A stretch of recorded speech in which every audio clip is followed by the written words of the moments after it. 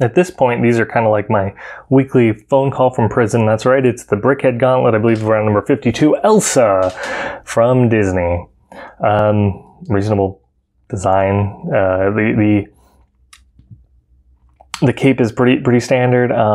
This is kind of a fun pattern for her dress top or blouse top. I don't know what you call it. The obvious big detail is the little sexy dress slit here where her leg is sticking out. Oh, look, her eye is a little crooked. Oops. I will say is that the only thing about this one that makes me not love it, like, I don't know, what would you do? What would you do to make this skin a little more pale?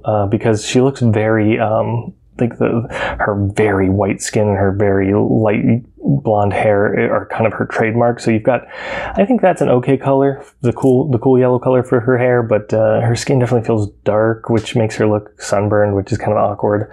No other special prints on this one. It's one of these blank bases because we're way past printed bases at this point.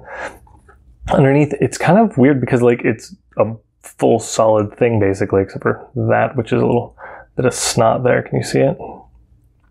But like she sits on the base like a normal one. In fact, she doesn't even extend out with her cape and everything. It doesn't extend out past the boundaries of the normal one. So actually, I think she's a really good display figure for that. Her hair is a little bit annoying, but it's very swooshed back, and I like the effect there and the little braid wrapping down over her shoulder. It's a very iconic piece. Is that falling down? That's just how it's going to be. Yeah, this one sits on a little bit lower shelf for me, so it's a little bit dirtier than some of the other ones, but overall, that's a very reasonable Brickheadz. I don't know if we'll ever get another Elsa, honestly, unless they make another movie, maybe? I don't know, maybe they'll do like a greatest hits of Brickheadz, and they'll just do all of the big ones again, and hopefully they'll have the same number, but knowing Lego, they'll reissue them with a new number, and I'll have to recollect them, even though they've got 99% the exact same build.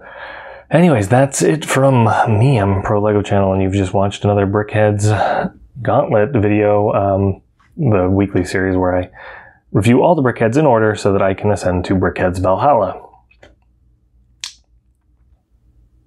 Anyways, automatic video over here. Subscribe on Elsa. If you're not a subscriber, what are you doing? And then over here in the void is a video that I handpicked for you, my sweet, sweet ancient fan of Lego. And remember to always support your local Lego channel.